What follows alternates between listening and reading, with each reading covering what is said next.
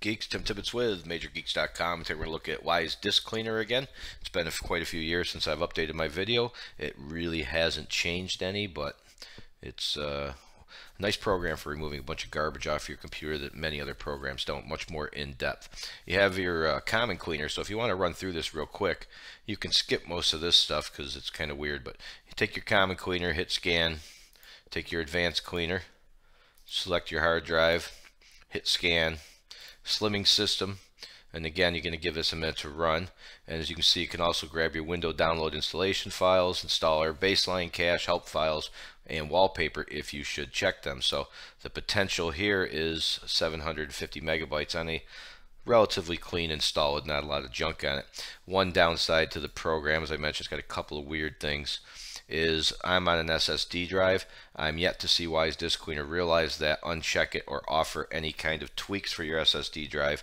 For example, using trim, that would be kind of handy. Again, another one of the little weird things, it's got this assistance. It's this E. Maybe one of you guys knows what this thing is. I went there, it looked like a pretty crappy website. You have your settings, suggestion and feedback, and that's everything from newsletters to auto run to excluding different cookies, etc. Customizing your rules, not too tough. Most of you won't play around with this too much. There's that stupid website.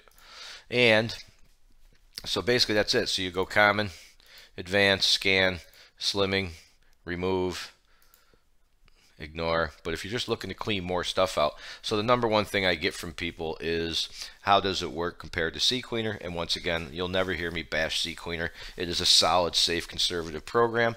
If you really need to clean up some extra hard drive space, CCleaner is a way to go. It's more conservative, you're not gonna have any problems. Now that said, I've never had a problem with Wise Disk Cleaner either, so I tend to run it over CCleaner for me personally.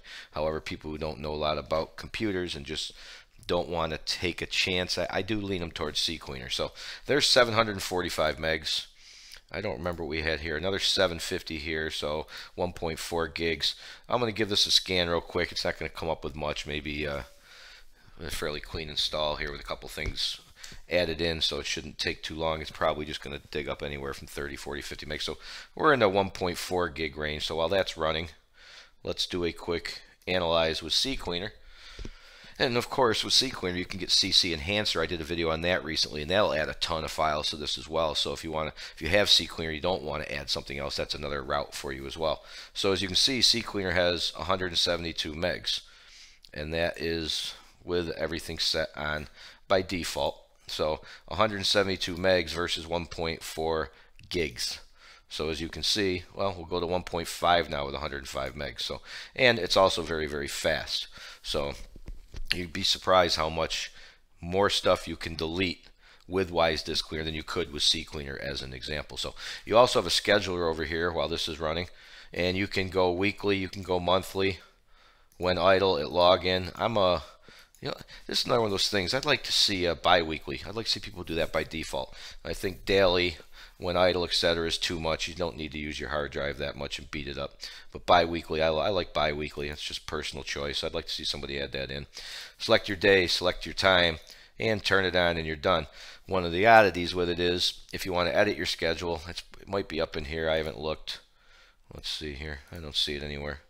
Check for updates. Nope. So best I can tell, unless I missed it somewhere here, you have to shut your scheduler off to get back at your settings in case you change your mind. Not a big deal, but it was a little, there's a couple of minor things this could use a little bit of work on. Maybe they'll catch this video and consider some of that stuff. So there you go. Once again, pull another 750 megs out of here, and again, you can see it goes pretty fast. So you can't beat the speed on it. So if you just want to clean out your drive, you'd think that pulling 1.4, 1.5 gigs of files off your computer would take forever, but it doesn't necessarily. So, and that's about it. We're running 4.5 minutes, a little longer than I wanted to, but I wanted to do the CCleaner comparison for those who ask.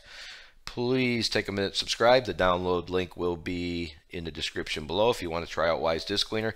I always recommend the portable version, so you don't have to install it, but that's up to you. The link is, it'll say download author site portable. It's up to you. So thank you so much for watching. We really appreciate all the new subscribes, and we'll see you next time.